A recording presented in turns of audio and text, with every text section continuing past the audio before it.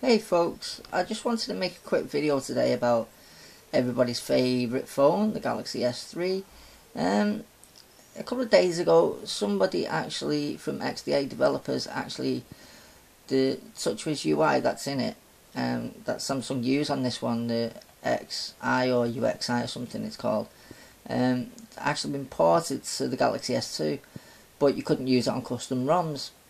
Now, another member of XDA has actually ported it so you can use it on custom ROMs like ASOP, Synergy Mod 9, and AOKP and AOSP, as well as Synergy 9.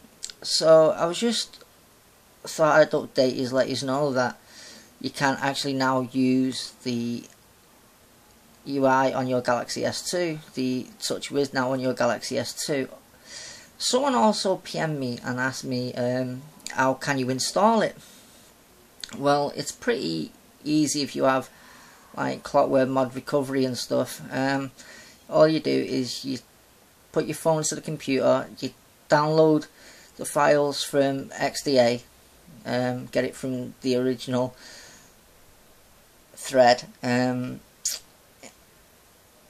download it to your computer, don't unzip it, place it on your internal SD card of your phone, unplug your phone from the computer, then power off your phone, wait for it to fully power off, and then I think you do your 3-button combination, which is, I think it's actually the volume up, the power key and the home key all together.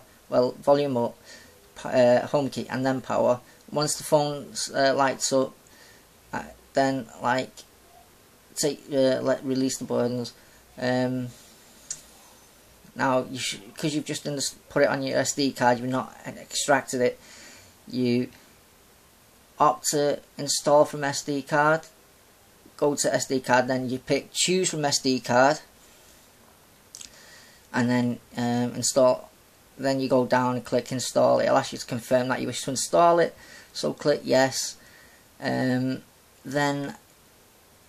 once the phone has done, go back to it'll be on Clockwork mod recovery still. Go to reboot phone now, system now, and reboot your phone, and now you're on the Samsung S3 launcher.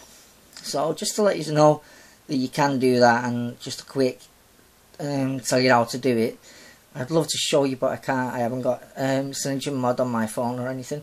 So anyway, have a good day everybody. Just a quick update. Take care. See you all in the next video.